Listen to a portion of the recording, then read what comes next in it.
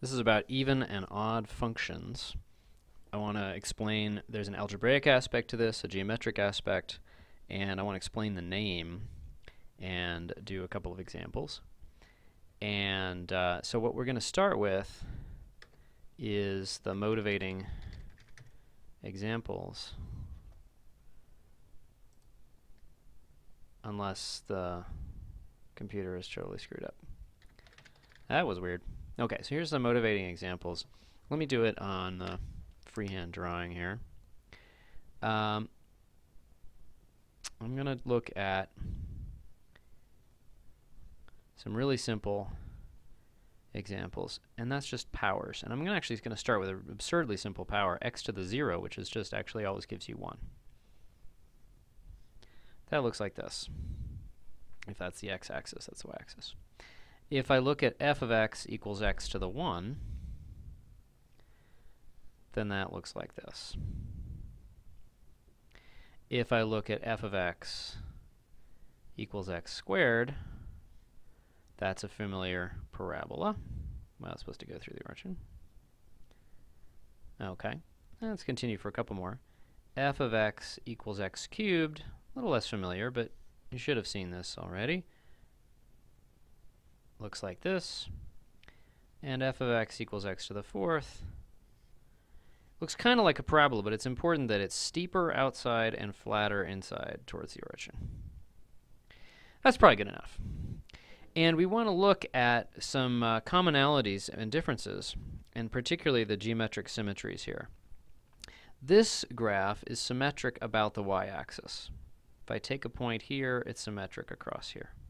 This is not symmetric about the y-axis, but this one is. Any 2 points here link up. The whole graph is symmetric about the y-axis. And this guy is symmetric about the y-axis. So it looks like our conjecture would be even powers symmetric about the y-axis. Okay. Now what about odd powers? Do they have a nice property? Well, yeah. If I take a point here, I can rotate it 180 degrees and get a point here. Or in other words, if I take the whole line and rotate it 180 degrees, it'll be the same line. Is that true of our other odd power? Yeah. If I take this whole thing and I rotate it 180 degrees, I get exactly that same shape.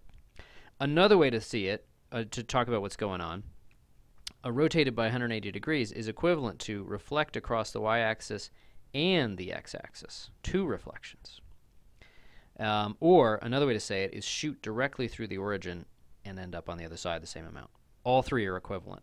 Okay, and so it looks like, let's put it right here, odd powers. That's often called an origin symmetry. Either think of it as rotating around the origin or shooting through the origin. But it is important to note that we can also think of it as these 2 reflections combined. Okay, that's just a conjecture at this point, but we'll see that it's really true, and we'll see how to prove it. So let's look at, and I'll go over here for the algebra. Let's see why this is true for odd and even powers. Okay, so for an even power, for example, x to the 4th, so f of x equals x to the 4th, not 34. It would still be even, though. Okay, so how would I test this in terms of the algebra of the definition of the function? Why is it having this symmetry property? So let's just put in an example, first of all. We're not going to prove this in general with examples, but it's more friendly to start with an example. We look at, let's say, f of minus 2. So we're going to look explicitly at, let's say, this is minus 2. That's supposed to be a negative sign. And we're going to compare it to what's happening at plus 2. And the claim is that these 2 x values, if they're across from each other symmetrically, they should have exactly the same height. That's what it means to be symmetric about the y-axis. If the x value here were different from the x value straight across opposite the equal amount, then we wouldn't have the symmetry. Okay, let's see. F of minus 2 is minus 2 to the 4th. Now what happens? The minus sign goes away because minus sign times itself, negative times itself 4 times, is positive, and that's the same as 2 to the 4th. It happens to be 16. But what's more important is that 2 to the 4th is what we would have gotten if we had calculated f of 2. And it has really nothing to do with being 2. This is a general fact. F of minus anything, so we're going to do this for a variable. By the definition, it's minus x to the 4th. The minus sign goes away. That's the same as x to the 4th. That's the same as if I had put in x. Okay. So that is, in fact, the definition of what's called an even function. And my computer is really not, my scientific workplace is not happy. Well, let's go over to here then. I might be trying to ask too much of the computer here with the double video. Okay. So the definition of an even function algebraically is that f of minus x equals f of x for all inputs x. That's the algebraic characterization. And so what that means is no matter what it looks like over here, let's say it looks like this, it's going to have the same shape over here. Because if I put in, for example, x equals 5, I get a certain y value. That's f of 5. But this says that if I put in minus 5, I'm going to get the same y value. And if that's true for every single x, not just some x, it's really important that this works for all x. You have to do it in general with a variable. Then I'm going to get a y-axis symmetry. Okay. So what about, so this is the definition of an even function. And so, okay, we're back. I don't know what's going on. Okay. So even function, I'll put it here as well, that f of minus x equals f of x for all x. Okay. And we'll do another explicit example in a minute. And then what about odd functions? So the definition, let me just connect this to the powers. Basically, they're called even functions, not because even numbers are obviously present in here. It means a function that's like an even power, that behaves in the same, has the same symmetry as an even power. Odd functions, they should have the same symmetry as an odd power function. Okay. So, of course, I erased my odd example. But let's put that in. So like f of x equals x cubed, why did that have this origin symmetry? So for example, 2 cubed is 8. Well, minus 2 cubed is minus 8. And the fact that both of these signs change means that if I wanted to go from this point to this point, I could flip the sign of x, that's a reflection about y, and flip the sign of y, that's a reflection about the x-axis. And so let's look at that explicitly. If f of x equals x cubed, then f of minus 2 equals minus 2 cubed. Now what happens when you cube it? In the algebra, the minus doesn't go away, it stays, and that's minus 2 cubed.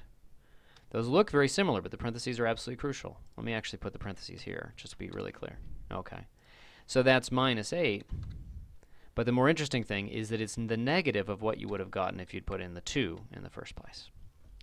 And so what we've got is that we could say, which is describe this as an odd function, is something where if I switch sign of the input, the sign of the output also switches. But that's the only thing that switches, but not the size of the output.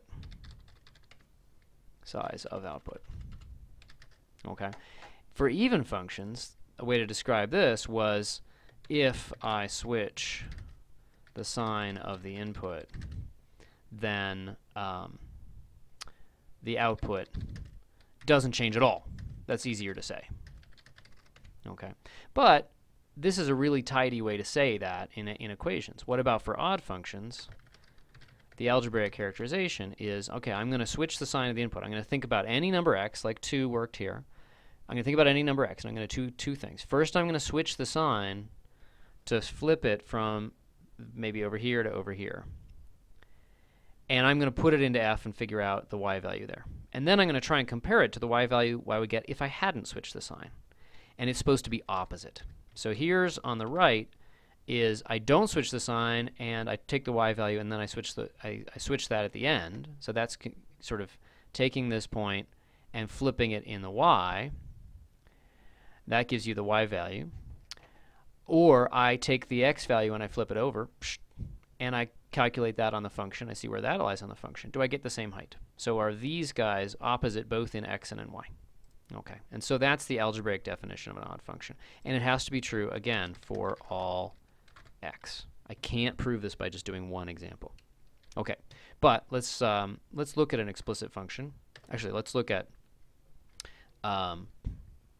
let's look at one explicit function. Let's say example.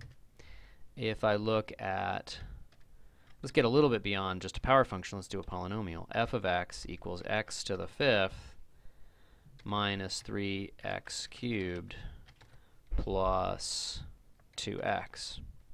How would I figure out what's going on? Well, you don't have to do these separately. There's one technique that does both. What we always do is put in minus x instead of x and simplify and compare to what would happen if I just had f of x. Okay, so what I'm going to do is I'm going to put in minus x and put it in very carefully. It's a substitution here, okay? This is not just putting a minus sign in front. The minus sign is inside. This is the absolute most important thing about algebra, bar none. The idea that you can substitute in a new expression for x, but you have to do it very carefully and use parentheses. Now, that minus sign started out on the inside of the parentheses. We're going to try and migrate it out, but do it correctly. Now, this is an odd power, so that's going to be minus x to the fifth. Odd power, so minus, but it cancels, so you get plus 3x cubed. And then minus 2x. Now, what I want to do is I want to compare that to what I would have gotten with f of x. There's three possibilities. Is it exactly what I got for f of x? Absolutely not. Some signs have switched. So it's not an even function. Is it an overall minus sign times everything? Well, let's see. Let's see what happens if we factor out a minus sign. Now the minus sign is on the outside. So it's all about the difference between what happens when the minus sign is on the inside. Ooh, that's going to be a minus. Or what happens when it's on the outside. Okay. So that's negative. If I export a negative, these signs change. They flip back. Aha. That is the negative of f of x. And so it's an odd function.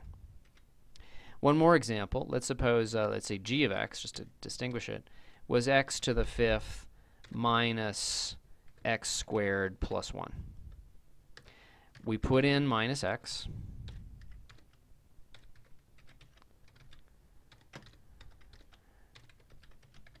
And we put that in very carefully in parentheses so that we're changing the input of the function. That corresponds in the picture to changing whatever point we're interested in, call it x, and flipping over to here and evaluating the function. Then we're going to check if it is the same height, but same height as negative as this one. Okay, so what are we going to get? Do a little algebra, export the minus signs. We're going to get minus x squared plus 1. Okay. Is this exactly what we started with? No. One of the signs has changed. Is it an overall negative? If we factored out the minus, no, because then this would change to plus, this would change to minus. It's not negative of g of x. Okay, so this is neither. It's very important that most functions are neither even nor odd. It's very different from integers, where everything is either even or odd. Most functions are neither even nor odd. That's a good place to stop this one.